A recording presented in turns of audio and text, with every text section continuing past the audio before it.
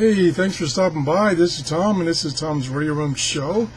And what I'm going to attempt to show you is single sideband tuning on a portable radio. Now, this particular radio, this is the Tecsun PL-680. It has what I call old school tuning, in that when you're trying to tune single sideband, you have your main tuning and your BFO tuning. And I'll try to show you how it works on this radio. I don't know how successful I'll be. I've got this thing that's kind of kludged up, and let me show you what I mean. I'm not too proud of my setup right here, but it's hopefully will work. I could not find my adapter, my antenna adapter, to plug in the coax cable into my side port on this radio. As usual, I've lost it. It's not gone, it's just lost, misplaced. So I'm having to use a alligator clip, which is not the best setup, but it does work. I did try just using the built-in antenna, and that didn't work. Number one, the signals weren't as strong, or not strong enough, and number two, the noise was too high in my shop here, my office. So I'm using via a alligator clip lead connection to my coax cable, which is connected to my G5RB outside antenna. So that's the setup, not the best in the world. I don't know what I did to that adapter. I guess I'm going to have to order some more adapters, because I looked for 15 minutes and there's too many places for it to hide. So anyway, so this is the Tecsun radio, and it does have single sideband mode. It does have 1 megahertz tuning, which it's in right now. It's in that mode right now. They call it slow and fast mode on this particular thing. And it does have a single sideband mode, which it's this button right here. Let me zoom it back in now that I show you my terrible setup. And probably use a pin. Keep my I'm sorry I keep having my hands waving. I'm one of those people that can't talk without moving their hands. But anyway, right here is the single sideband button, which you have to select to get into single sideband mode, and then you push it again. I think it starts off on USB upper sideband, push it again to get lower sideband, which I'm in now because I'm on the 80-meter amateur radio band. And it is 8 o'clock in the morning, which is a little late to trying to receive on 80 meters. But I'm going to give it a try. I had it a few minutes ago. It may have all faded away. Let me turn up the volume and see what we got, if anything.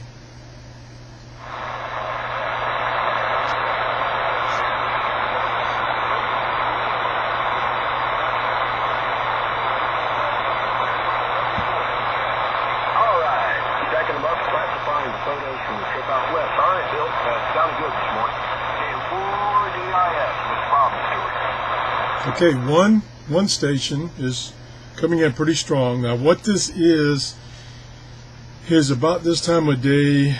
I believe it's in Florida. It's a net, and a net in the amateur radio world is when a particular time and frequency is set up to either talk about a specific topic or to give weather information or just say hello. And it'll run from 15 minutes to an hour depending on how many people participate. So this is a net that's going on 3.909. I don't know what net it is. But anyway, so I got a good source of signals. If there's some local people broadcasting, I'll be able to pick them up. Okay. Now, this, like I say, it will tune in 2 steps, either 5 kilohertz or, Yeah, 5 kilohertz or 1 kilohertz, similar to the Grundig 750. But the big advantage that the Grundig has, and if you watch my previous videos, you'll see it, is it has that huge tuning knob. Where this guy, let me move it around a little bit, has got this tuning knob here. Now it's portable. They're trying to keep it compact, so they don't want a bunch of big knobs and stuff. So this knob is pretty small. So it's a little touchy trying to tune at 1 kilohertz. And then you have to use, once you get the station close, then you use the BFO knob, which is right here, to tune in that single sideband.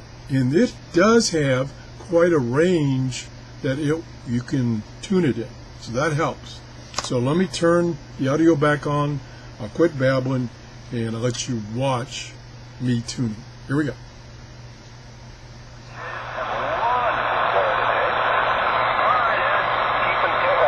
Over there, man. Holy cow. WA4AXJ, Gainesville.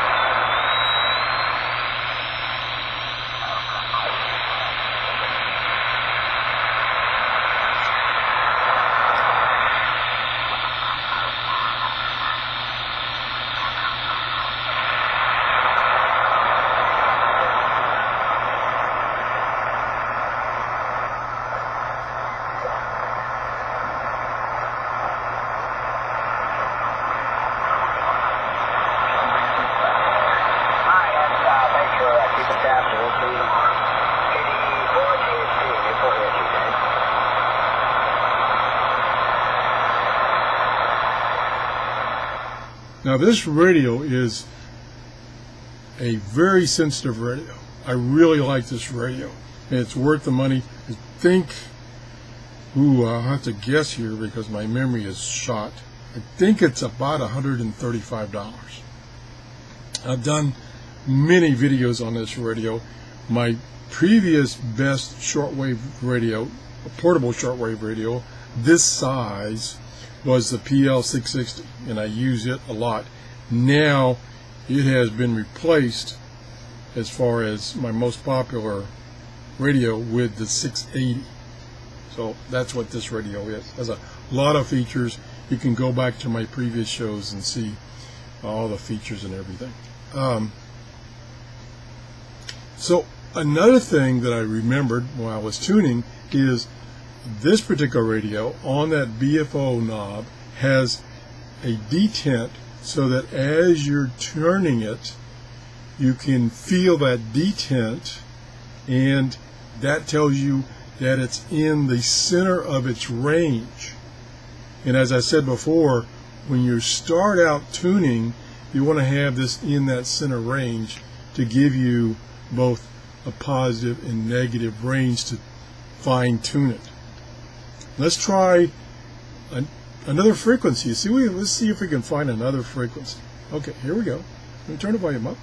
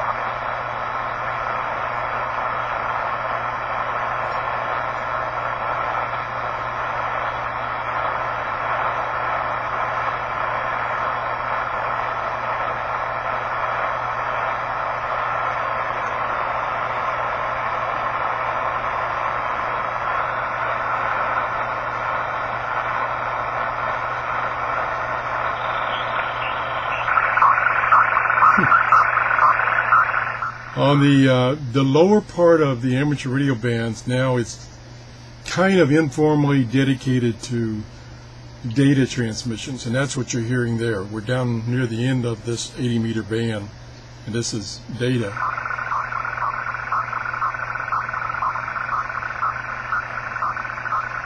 I think that actually might be the still picture mode, where you can transmit a picture via your radio.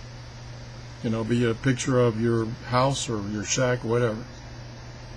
So I think we're too far down on the band now to get any voice contact. Let me see if I can find that station that we had before, or that frequency we had before.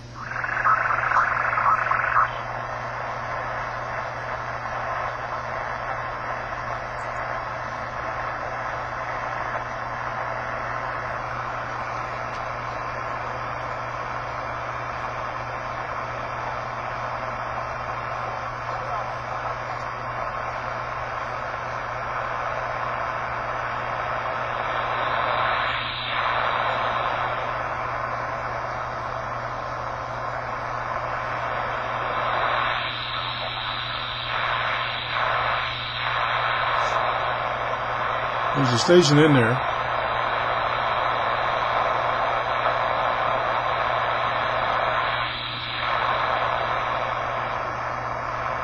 Can't quite get him. As I said before, tuning single sideband is a little meticulous in that you really have to be on your toes as far as tuning it very slowly. You could easily go past a station and not even know it was there. What else? I thought of something else, and I can't remember what it was. It doesn't matter. Now, this radio also has AM synchronous detector, and that is a mode of the radio where it drops, and I could explain this, I maybe explain this wrong. It drops out the normal carrier coming from a transmission and injects its own carrier, and therefore it doesn't fade in and out. So it's trying to prevent fading in and out. Now, another thing that I've seen people do is when they're trying to tune a AM station, amplitude modulation station on shortwave, and they're getting some interference, they will switch to single sideband to see if they can get away from that interfering signal or station, whatever. I've not had much luck with that. It does work. I've seen people illustrate it, so it does work. It's just, again, takes a lot of finesse to do that.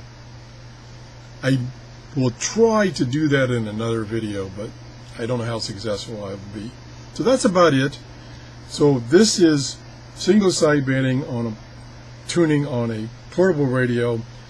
Again, and I'll have to go through my radios to find a radio that doesn't use a separate BFO to do the fine tuning of the signal on single sideband. If you have any questions, please leave a comment. If you have any corrections, I welcome comments, because I'm no expert, and I'm getting to be an old fart, so I forget things and I get things mixed up. So correct me and prevent me from giving out bad information. Thanks for watching. If you enjoyed the show, please give me a thumbs up. That lets me know that you're enjoying these videos. Bye-bye.